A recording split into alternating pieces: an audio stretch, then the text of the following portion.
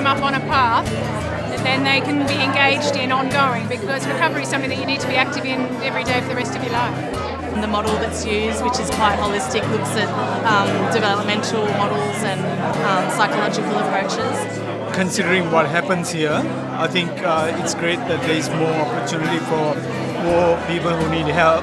And also the involvement of the family, I think, is quite unique. Like, it's good to do the family program and have people back and involved in that way. I think that sort of sets it apart from other programs that I know. Super excited. It's just such an amazing achievement, and we're so happy to be a part of it.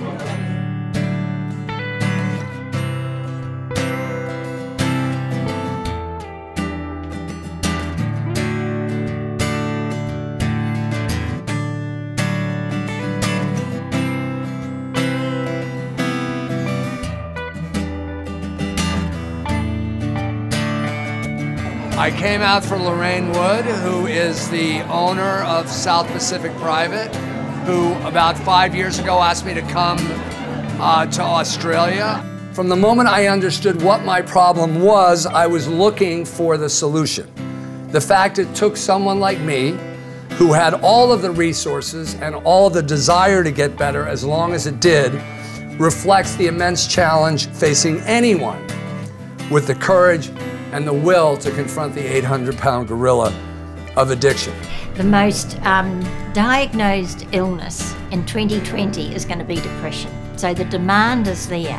And this is an issue that affects all aspects of somebody's life. So everything has to be addressed, and it takes time.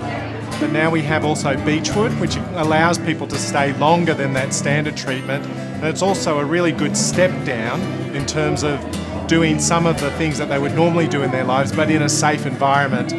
And so it just gives them a lot more support where they can get more emotional maturity to help them transition into the outside world. It's a big change for clients to go from here, where they're so supported, out into the real world.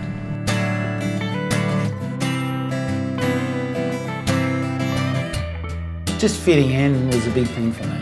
You know, because I was a little kid, shy. But once I hit the ocean, it was a different story.